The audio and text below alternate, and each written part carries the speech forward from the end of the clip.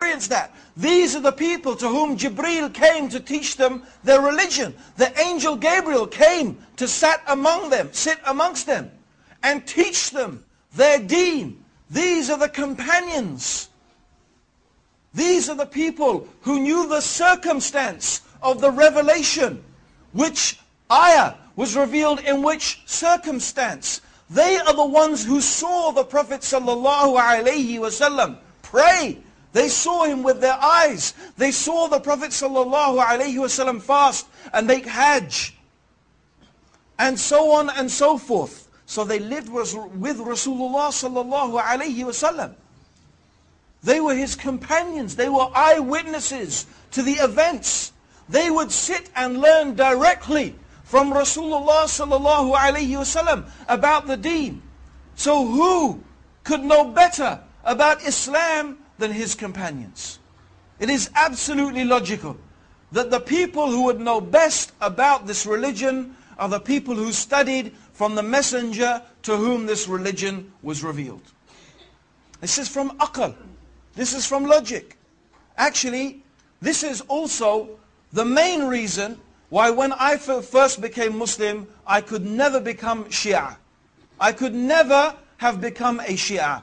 Because when I first became Muslim, in fact, at the time, the Iranian Revolution was very strong. And outside the mosque where I now work, which is the main mosque in London, the Regent's Park Mosque, the Central Mosque, every week you used to have the Shia handing out a newspaper, Al-Khayran it was called. And we used to read it avidly.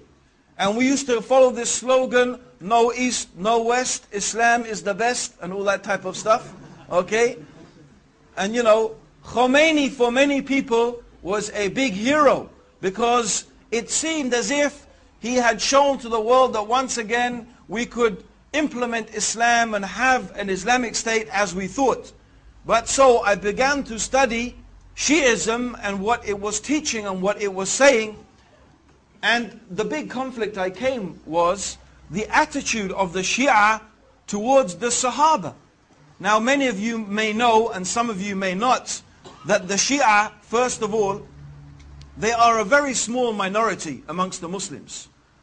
They are only 15%. 85% of Muslims are Sunnis. Walhamdulillah. The Shia only constitute about 15%. So they are a small minority. However, their claim is, amongst the many things that they say, is that the majority of the companions of the Prophet apostatized from Islam after the death of Rasulullah sallallahu alayhi wasallam. Particularly the three taghuts, who they call, a'udhu billah, the three taghuts, Abu Bakr, Umar and Uthman. They call them the three taghuts, which means, taghut means a false god. Something that anything that is worshipped besides Allah is a false god. And it could mean an unjust ruler who rules according to other than the guidance of Islam. He is a taghut. So they call them the three taghuts. Because they claim that Abu Bakr and Umar and Ali, may Allah subhanahu wa ta'ala be pleased with them, usurped and deprived Ali of the rightful inheritance of being the successor of Rasulullah sallallahu alayhi wasallam. And of course most of the companions agreed with that, so they also claimed that most of the companions apostatized from Islam. But I thought this is incredible. How is it that Allah chose to be the companions of the messenger, a group of people who after his death apostatized from his religion? And these are the people who spent all of their life with Rasulullah sallallahu alayhi wasallam.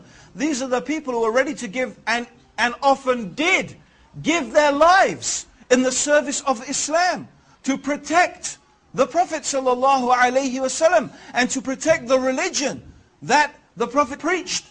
How they sacrificed their money and their time and everything for the cause of Allah and His religion.